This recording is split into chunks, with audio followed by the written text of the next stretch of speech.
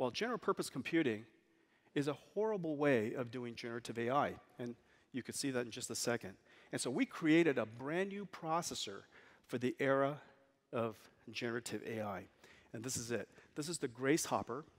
We announced Grace Hopper, in fact, just only recently, several months ago. And today we're announcing that we're going to give it a boost. We're going to give this processor a boost with the world's fastest memory called HBM3E. The world's fastest memory now connected to Grace Hopper. We're calling it GH200. The chips are in production. We'll sample it at the end of the year or so and be in production by the end of second quarter. This processor is designed for scale out of the world's data centers. It has 72 cores.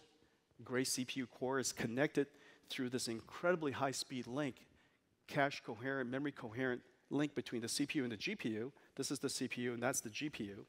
The Hopper GPU is now connected to HBM3E. It has 4 petaflops of transformer engine processing capability.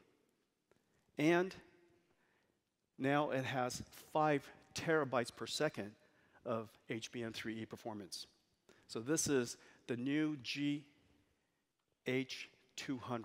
based on the architecture, Grace Hopper, and a processor for this new computing era. There's a whole lot of ways that we can connect Grace Hopper into a computer. This is one of my favorites. By connecting 2 of them into one computing node, connecting it together with NVLink, and this NVLink between these 2 processor modules is 6 terabytes per second. And it basically turns these two processors, these 2 superchips, into a supersized superchip. One giant GPU, one giant CPU. The CPU now has 144 cores. The GPU has 10 terabytes per second of frame buffer bandwidth. 10 terabytes per second of frame buffer bandwidth, and 282 gigabytes of HBM3E. Well, pretty much you could take just about any large language model you like and put it into this, and it will inference like crazy. The inference cost of large language models will drop significantly because look how small this computer is. And you could scale this out in the world's data centers because the servers are really, really easy to scale out. You can connect this with Ethernet. You can connect it with InfiniBand. And of course, there's all kinds of different ways that you can scale it out. Let's take a look at what it means if you were to scale it, take this, and now scale it up into a giant system. This is 2 GPUs, but what if we would like to scale this up into a much, much larger GPU?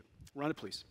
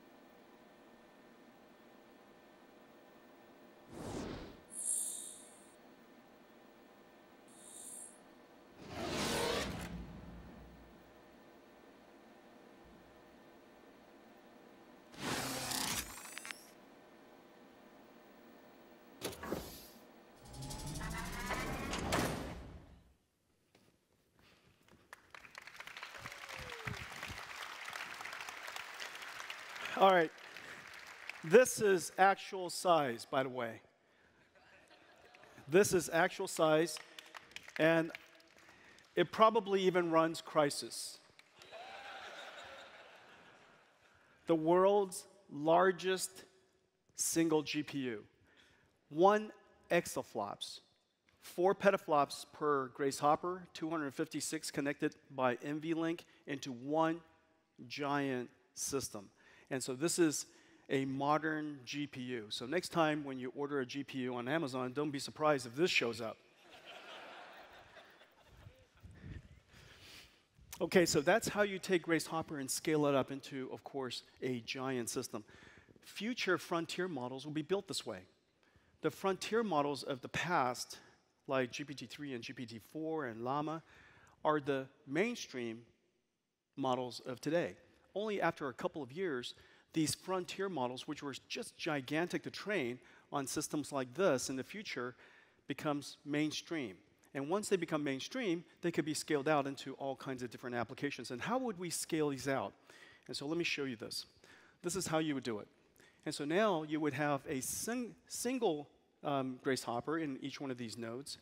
This is the way computing was done in the past. For the last 60 years, ever since the IBM System 360, the central processing units or general purpose computing was relatively mainstream. And for the last 60 years, that's the way we've been doing computing.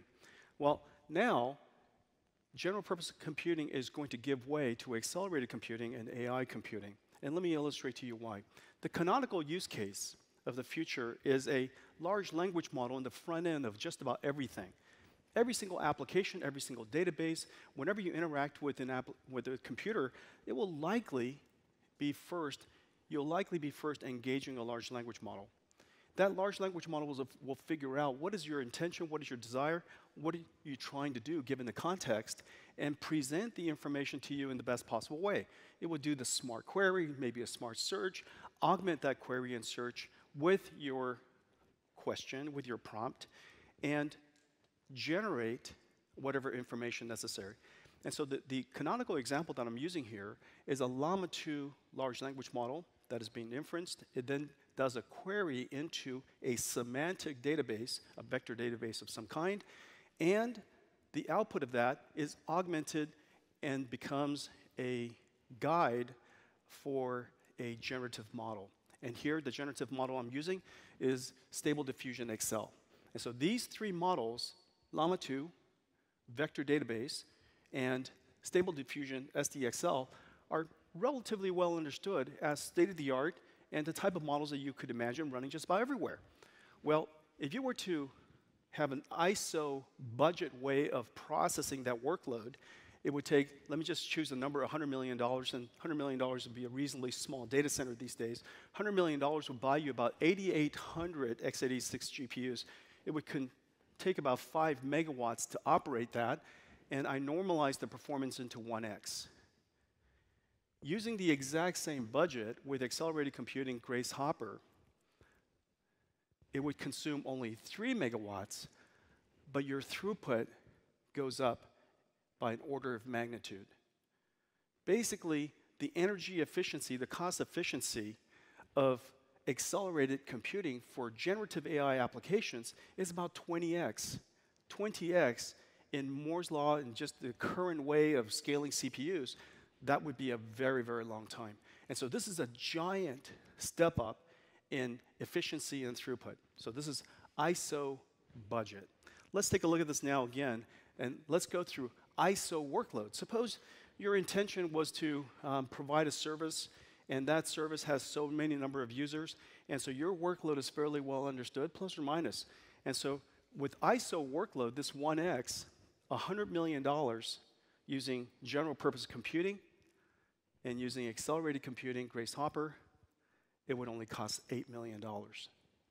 $8 million and only 260, not megawatts, yeah, 0.26, 260 kilowatts, so 20 times less power and 12 times less cost. This is the reason why accelerated computing is going to be the path forward. And this is the reason why the world's data centers are very quickly transitioning to accelerated computing. And some people say, and you guys might have heard, I don't know who said it, but the more you buy, the more you save. And that's wisdom.